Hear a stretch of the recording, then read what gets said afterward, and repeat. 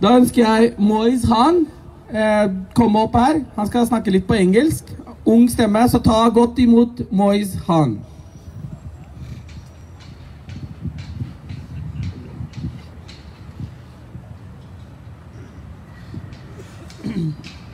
Honorable ladies and gentlemen, I say this with a heavy heart that my beloved homeland Kashmir has turned into a living hell, in contrast to what it once was, paradise on earth.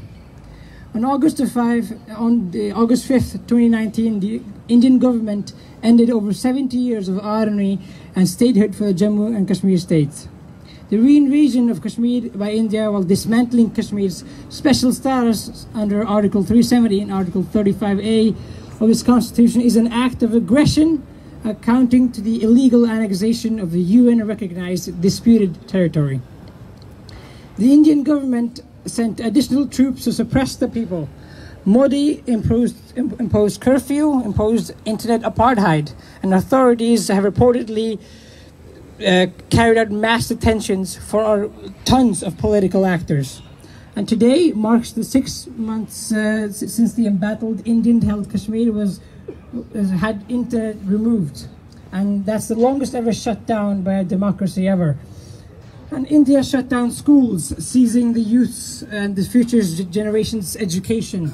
And what follows is that the youth they're less hesitant to pick up books, and they're more likely to pick up to weapons and being radicalized.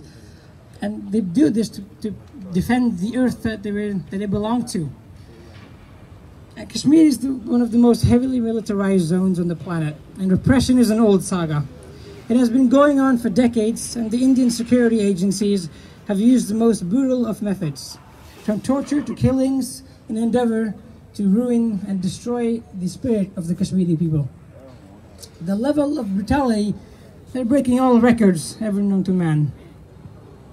And the inhuman treatment of the people of Kashmir that they're being subjected to must be halted.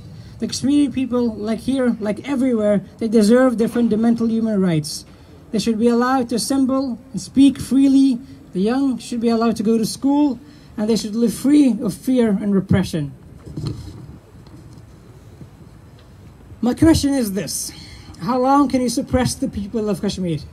We must warn India that brute force, no matter how strongly applied, has a consequence and can never subdue the most basic human desire for freedom.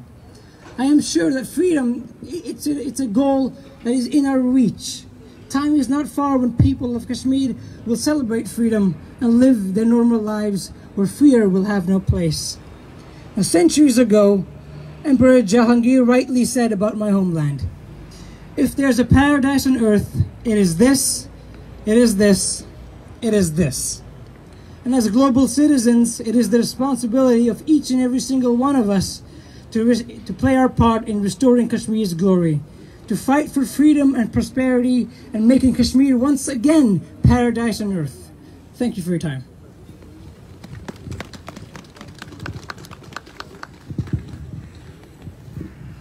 Thank you so much, Moiz.